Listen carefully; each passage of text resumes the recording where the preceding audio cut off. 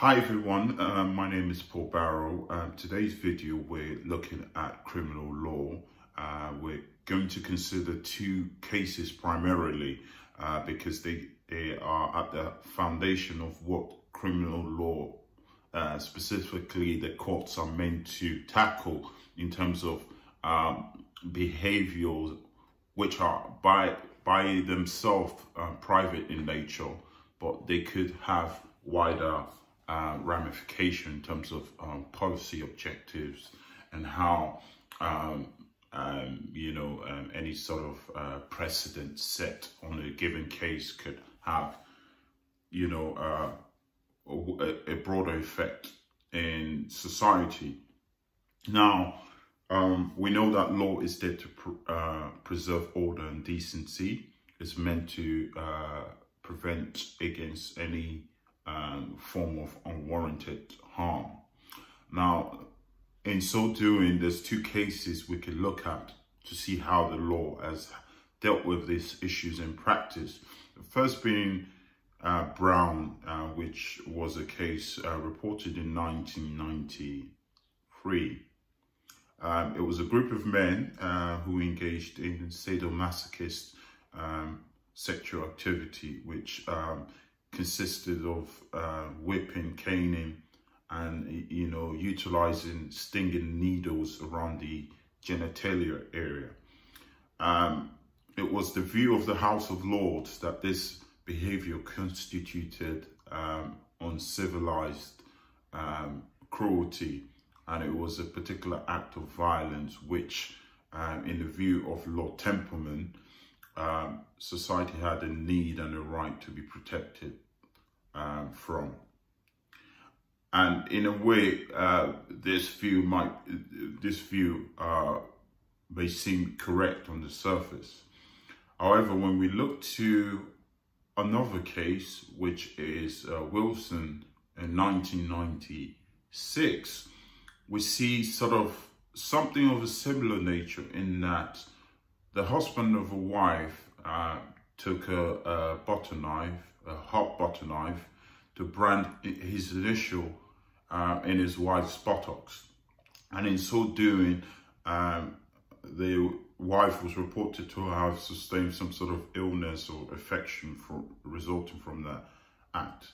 Again, two consenting adults, but testing the boundaries of what might be deemed acceptable behavior. This is the challenge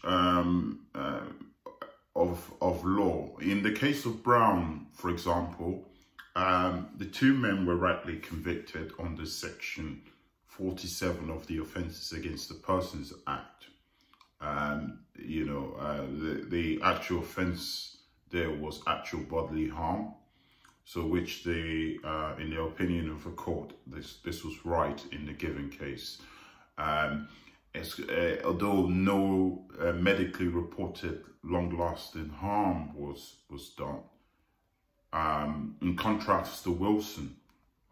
Now, in the case of Wilson, there was a similar conviction under Section 47, actual bodily harm, but upon appeal, Lord Justice Russell, in the Court of Appeal, regarded this as a wrong judgment, and obviously declared that this was a private act, and the courts are in no business to engage in deciding or engaging in some sort of paternalism control in regulating the behaviors of two private consenting adults.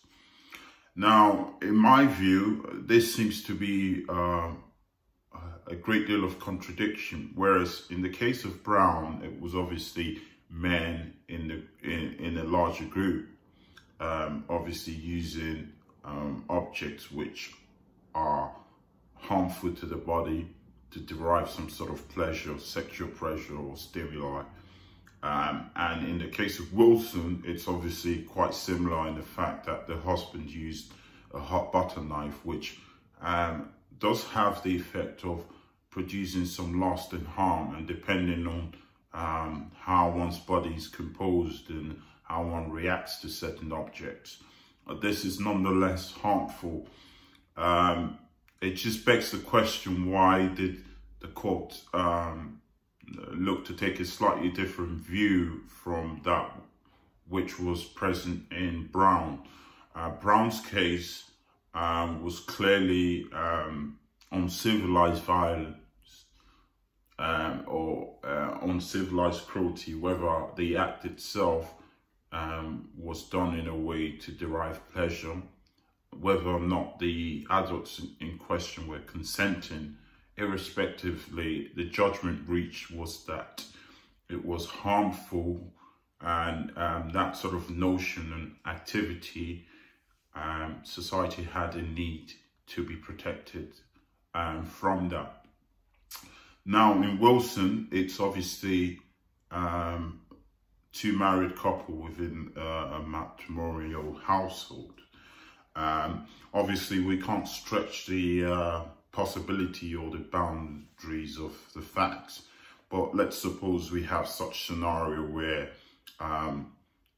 the Wilson couple decide to invite another such couple, in which they could all engage in branding their wives, their initials on their wives' buttocks. What would be the policy consideration in such instance?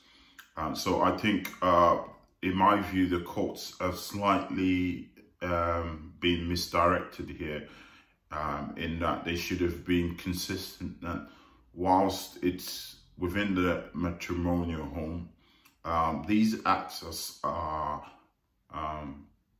liable to create harm, to cause harm to one's body, and there should be some sort of human right underpinning around the dignity of oneself, one's body, and despite the circumstances of being within the harmony of a loving couple and the household of a loving couple, that could obviously in itself cause problems, in the sense that you know, the love or the intimacy could cause one to do outrageous things, even to the detriment of their own health or body. So let me leave that question to you guys. Let me know what you think. Do you think that the courts were wrong in terms of their judgment? Do you think that they should have been consistent with the ruling that they made in Brown? Wilson should have been consistent with Brown?